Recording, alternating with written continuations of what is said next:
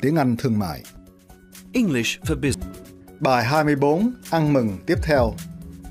Lesson 24, Celebrating. Trần Hạnh và toàn ban tiếng Việt Đại Úc Châu xin thân chào bạn. Mời bạn theo dõi loạt bài tiếng Anh thương mại do Sở Giáo dục Đa văn hóa dành cho người lớn gọi tắt là AIMS biên soạn tại thành phố Melbourne, Úc Châu. Trong bài 23, bạn đã học cách than phiền hay báo tin không vui. Trong bài hôm nay, bạn sẽ học cách diễn tả khi trình bày một sự cố và đề nghị giải pháp. Bạn cũng sẽ có dịp luyện các câu bày tỏ sự ưng thuận hay không chấp nhận một đề nghị nào đó. Nhưng trước khi tiếp tục bài học, chúng ta hãy nghe lại đoạn hội thoại trong bài 23 để xem mình còn nhớ được chừng nào. Now I have a surprise. We've booked the Southern Tower restaurant to celebrate our partnership.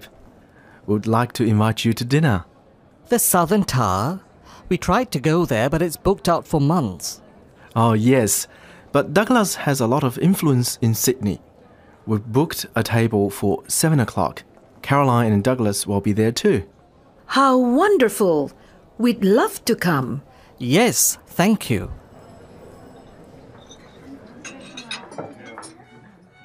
This is the highest restaurant in the Southern Hemisphere. What a view! There's the Opera House. We were there yesterday. Your menus? Thank you. Would you like to order drinks now? I'll just have a water to start. Thanks. We'll have a bottle of this champagne, please. Fine. I'll be back to take your dinner orders. Oh, there's so much to choose from. What do you recommend? Well, if you like seafood, the roasted lobster here is delicious. That sounds good to me. I'll have the Peking duck.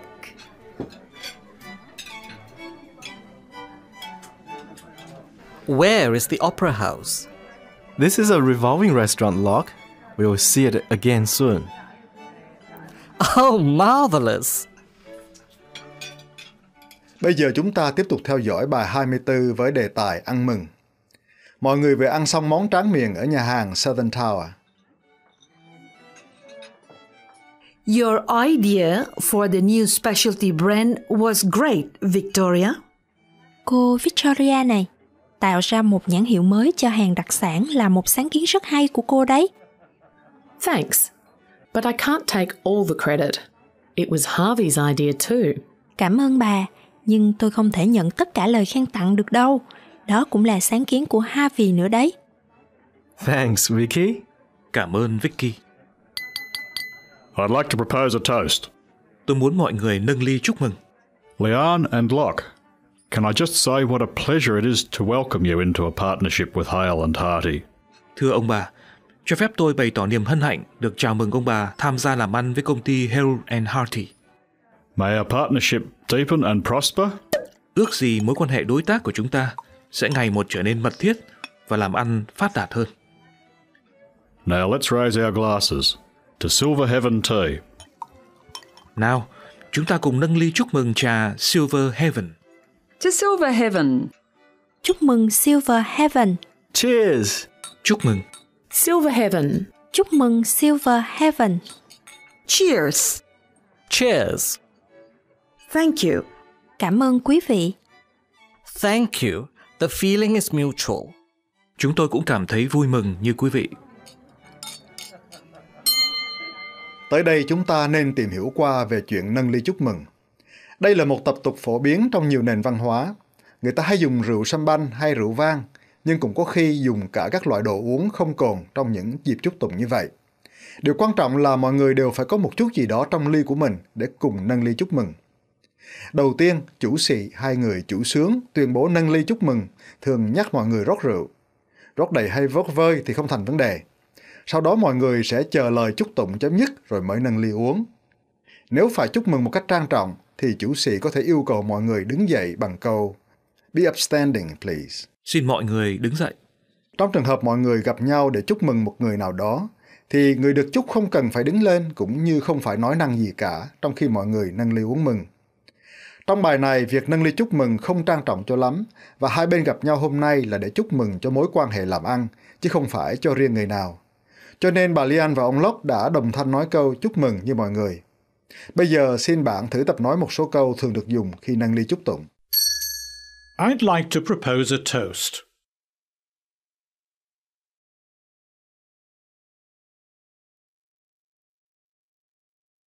Please be upstanding.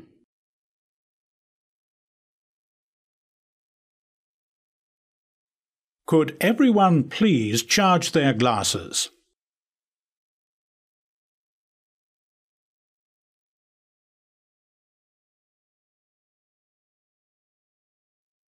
Let's raise our glasses.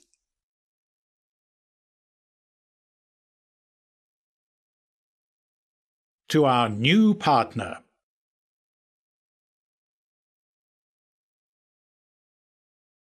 Cheers! Xin bạn nhớ cho là lời chúc tụng chân thành và ngắn gọn bao giờ cũng tốt hơn những câu chúc dài dòng và rườm rà. Riêng người được chúc tụng cũng có thể ngỏ lời cảm ơn người chủ xướng kèm theo vài lời đáp lễ. Quý bạn đang theo dõi chương trình Tiếng Anh thương mại của Đài Úc Châu. Bài 24, ăn mừng tiếp theo. Lesson 24, celebrating. Xin bạn lắng nghe các từ ngữ và mẫu câu mới trong khi tiếp tục theo dõi cuộc hội thoại bằng cả tiếng Anh lẫn tiếng Việt. More champagne, Caroline? Caroline muốn sâm banh nữa không? No thanks, I'm driving. Không, cảm ơn, tôi phải lái xe. Waiter, we're ready for the bill now. Chạy ban, cho chúng tôi hóa đơn nhé. Certainly, sir. Có ngay, thưa ông. Now, this is our shout. Lần này, ông bà cứ để chúng tôi trả. Well, if you insist, thank you. And you must let us do the same for you when you come to visit us. Vâng, nếu ông nhất quyết như vậy, chúng tôi xin cảm ơn. Nhưng khi ông ghé thăm chúng tôi, thì xin cho phép chúng tôi đáp lễ nhé. I look forward to it. Tôi rất mong có dịp đó. Thank you for this wonderful dinner, Douglas. It's the high point of our stay. Ông Douglas, cảm ơn ông đã cho chúng tôi một bữa tối tuyệt vời như thế này. Đây quả là những giây phút lý thú hơn cả trong thời gian chúng tôi lưu lại đây. Our pleasure. Rất hân hạnh. Thanks, everyone. It's a great end to our holiday. Xin cảm ơn tất cả. Chuyến đi chơi của chúng tôi đã kết thúc thật mỹ mãn. And a great start to our partnership. Và cũng là một bước khởi đầu tuyệt diệu cho mối quan hệ làm ăn của chúng ta. Now, we'll pick you up at 9 a.m. tomorrow morning. À này, chúng tôi sẽ đón ông bà vào lúc 9 giờ sáng mai. That's very kind. You really don't have to. Được thế thì quý hóa quá. Nhưng anh không cần phải làm thế đâu. No, we'd be pleased to take you to the airport. Really. Chúng tôi rất mong được tiễn ông bà ra sân bay. Thank you very much. Cảm ơn quý vị rất nhiều. Xin bạn lưu ý một vài khía cạnh văn hóa sau đây. Caroline không muốn uống thêm rượu vì cô còn phải lái xe. Theo luật giao thông ở Úc, trong lúc lái xe, lượng cồn trong máu người lái không được vượt quá mức 0,05%, ngay cả khi bạn có bằng lái chính thức đi chăng nữa. Quy định này được áp dụng rất chặt chẽ và người lái xe còn có thể bị cảnh sát thử hơi thở bất cứ lúc nào để kiểm tra lượng cồn trong máu.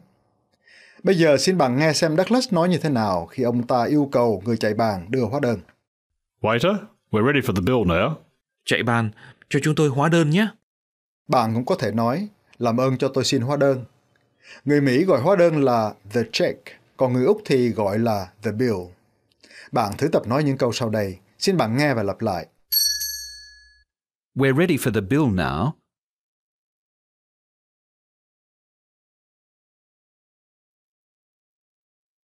Could we have the bill, please?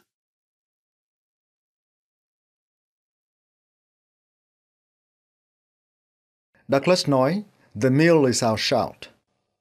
Our shout là một thành ngữ phổ biến ở Úc và có nghĩa là chúng tôi sẽ trả tiền. Trong tiếng Anh, shout có nghĩa là yell, tức là la hét. Thế thì tại sao từ này lại biến dạng thành to treat, tức là khao trong tiếng Úc? Không ai có thể trả lời câu hỏi này. Tiếng Anh của người Úc ít nhiều phản ánh tính khôi hài của họ. Một trong những câu nói buồn cười hơn cả, nhờ vận dụng hiện tượng đồng âm khác nghĩa, là lời diễn tả một con người keo kiệt. He wouldn't shout if a shark bit him. Hắn cũng chẳng buồn la hét dù bị cá mập cắn. Trở lại bài học thì khi bao ai hay trả tiền ăn cho ai, bạn có thể dùng những câu sau đây. This is on me. Cái này để tôi. We've got this. Cái này là của tôi. I'll take care of the bill. Để tôi lo hóa đơn cho. The bill's taken care of. Hóa đơn đã được thanh toán rồi. Bạn thử tập nói những câu sau đây. Xin bạn nghe và lặp lại. This is our shout.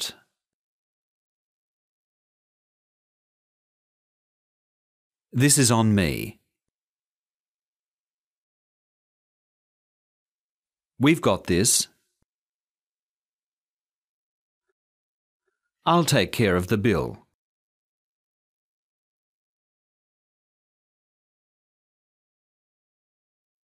The bill's taken care of.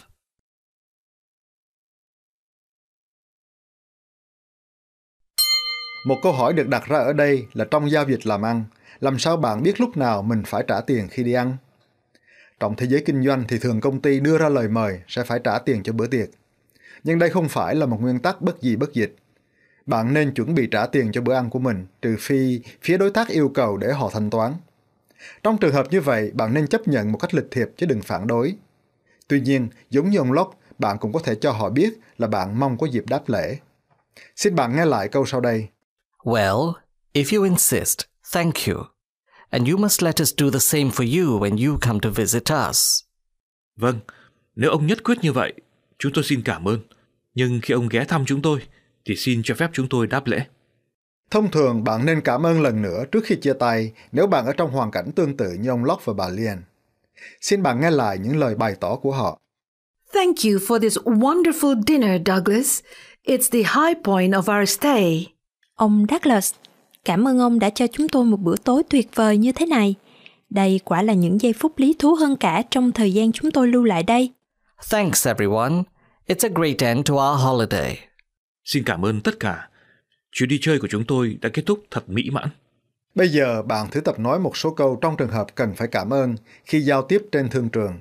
Xin bạn nghe và lặp lại. Well, if you insist, thanks.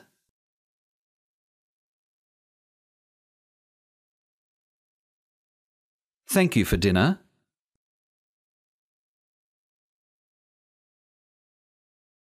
Thanks again. What a great way to celebrate our partnership.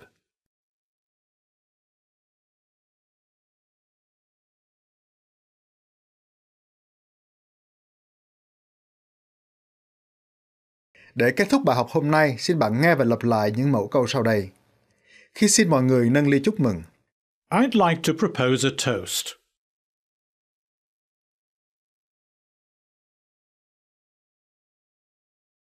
Please be upstanding. Could everyone please charge their glasses?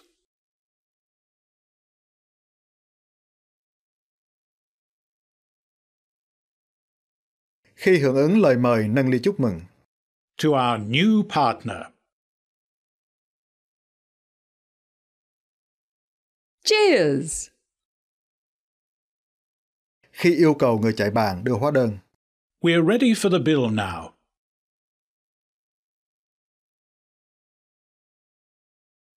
Could we have the bill, please?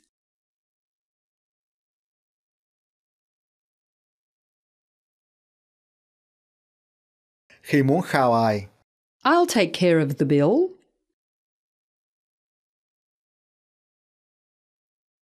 The bill's been taken care of.